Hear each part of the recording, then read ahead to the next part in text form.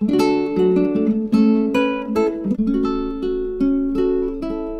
so in this lecture, we are going to discuss about the symmetries of a square.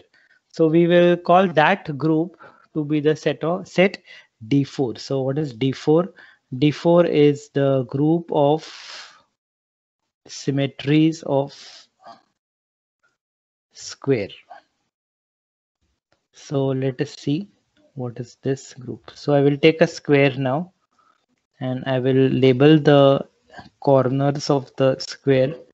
So I will label them as 1, 2, 3 and 4. Okay, so the first symmetry of a square is that you will do nothing to the square, so that I will call it rho naught.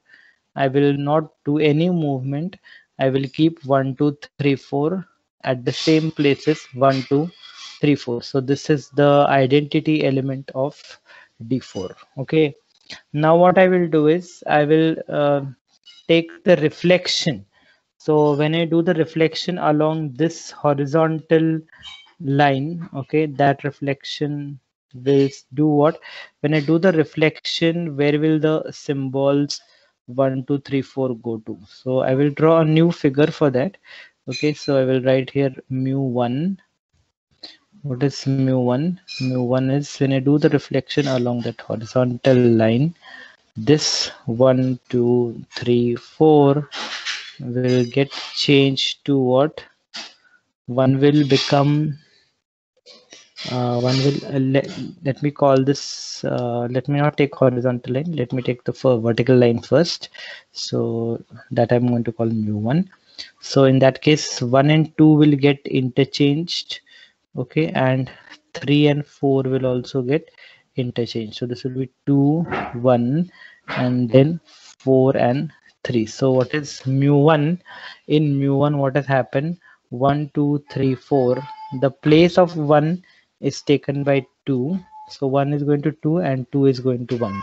And what has happened to 3 and 4? 3 and 4 have also changed the places. Where there was 3, now 3 has been replaced by what? 3 has been replaced by 4 and 4 has been replaced by 3. So this is mu1. So mu1 means what? Mu1 means reflection, vertical reflection. But if I take the horizontal reflection of 1, 2, 3, 4, this is the original square. Okay, when I take the horizontal reflection, that element I'm going to call mu2, and mu2 is going to do what? When you take the horizontal reflection, 1 and 4 are going to change places. So 1 becomes 4 and 4 becomes 1. 2 and 3 are also going to replace their places. So 2 becomes 3 and 3 becomes 2. So in that case, this particular square will now look 4, 3, 2 and 1. This is the next element of D4, which is symmetry of a square, right? Mu2. Now we can also do a reflection. We are again going to use reflection, which will keep the square as it is. Okay, it will not change the square in the form. So what I will do is I will take reflection along the diagonal. I will take this left diagonal. Okay, I will take this line, and then I will because it's a square. So this 1, 2, 3, 4. Now what will happen in this reflection when I do this type of reflection? What will happen? 1 and 3 are going to change the places. So that is a diagonal. So 1, 2, 3, 4. 1 and 3 will get changed. 1 will go to 3 and 3 will go to 1. And 2 and 4 will remain as it is. 2 and 4 will not change the position because I'm just reflecting the diagonals. So 2 and 2 remains 2 and 4 remains 4. So in this case, this will become what? 3, 2, 1, 4. So this is reflection along the diagonal which is passing through 2 and 4. I can also take a reflection along a diagonal which is passing through what? Which is passing through 1 and 3. So 1, 2, 3, 4. And when I do that reflection, I'm going to call it delta 2. Okay, and then delta 2 will become what? 1 and 3 will remain fixed, 1 and 3 will not change. Okay, So 1, 2, 3, 4. So 1 and 3 will remain fixed. But what will happen to 2 and 4? 2 will go to the position of 4 and 4 will go to the position of 2. So 2 becomes 4 and 4 becomes 2. So this becomes the fourth element. Remember what we have done. The first element was rho naught, which was no movement. Then second was mu1, which was vertical movement. Mu2, vertical reflection. Mu2 was horizontal reflection. Delta 1 was left diagonal, and delta 2 is the right diagonal. Now we do something more to the square so that the square remains in the same position. Okay, I don't want the square to become like this. Okay, this is not good. I don't want it this fashion. So I will rotate it by what? I will rotate it by I will keep the center of the square fixed. Okay, and I will rotate the square once by what? Once by 90 degrees. So this is 90 degrees. So I will rotate it by 90 degrees. When I rotate it by 90 degrees, what will happen? This one which is here will come at this position. So the new one will come at this position. Okay, then and this 2 will go to this position, right?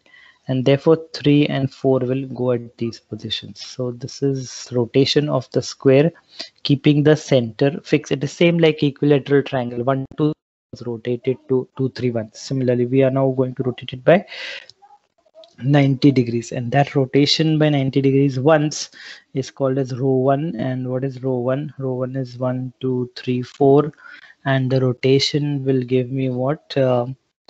The rotation is giving me 1 minute.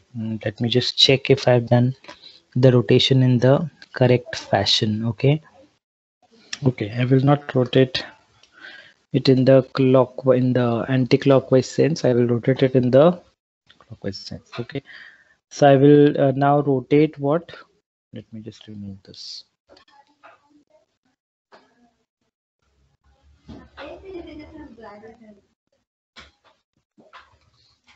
Okay, so to obtain the new permutation rho 1, I'm going to rotate the entire square in the clockwise fashion by 90 degrees.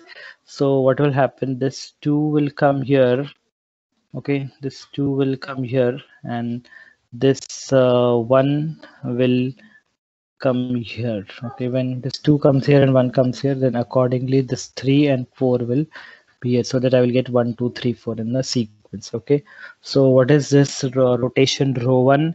In rotation rho 1, 1 has become 2, 2 has become 3, 3 has become 4, and 4 has become what? 4 has become 1. So this is the rotation rho 1 by 90 degrees in the clockwise fashion. When I rotate the same square by 180 degrees, means I'm going to rotate this square by 90 degrees, which is nothing but original square 1, 2, 3, 4 is rotated by what? It is rotated by 180 degrees. So in that case, what will happen? The 2 will then 1 will become 3, and 2 will become 4, 3 will become 1, and 4 will become 2. So this is the new type of second type of rotation, and it is rotation by 180 degrees. So it will be 3, 4, 1 and 2, and you can again rotate it. Now the rotation will be by what angle? Now the rotation will be by 270 degrees. So when I do the rotation by 270 degrees, that I'm going to call rho 3. That I'm going to call rho 3, and this will be 1, 2, 3, 4, and then that square, the labels of the square will become what? Will become 4, 1, 2, 3, means 1, 2, 3, 4. Okay, in this fashion. So 1 will go to 4, 2 will go to 1, 3 will go to 2, and 4 will go to 3. So these are the 3 types of rotations, and these are the only symmetries of the square. So that set is called as what? D4. So D4 is containing 8 elements. The 8 elements I'm writing here so that we can refer them whenever we want. 1 2 3 4 goes to 1 2 3 4. Then mu1, which is the mu1 is a vertical reflection. The vertical reflection gives you 1 2 3 4. Sorry, 1 2 3 4 becomes 2 1 4 3. Okay, and next is horizontal reflection, which is 1 2 3 4 will become 4 3 and 2 1.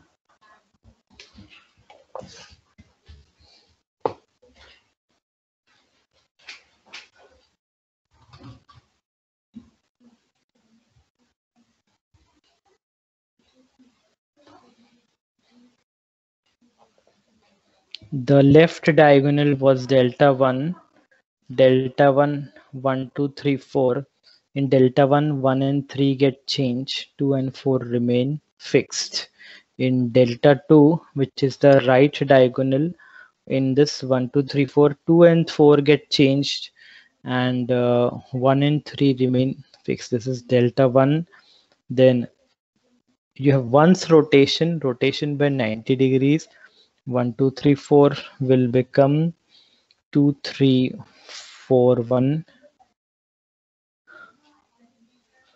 and row 2 is rotation by 180 degrees. This will become 3 4 1 2, and third rotation, which is rotation by 270 degrees, is 1 2 3 4 will become 4 1 2 3. Okay, so these are all the elements of what? These are the 8 elements of D4, which represent what? Which represent the symmetry of what? Of a square.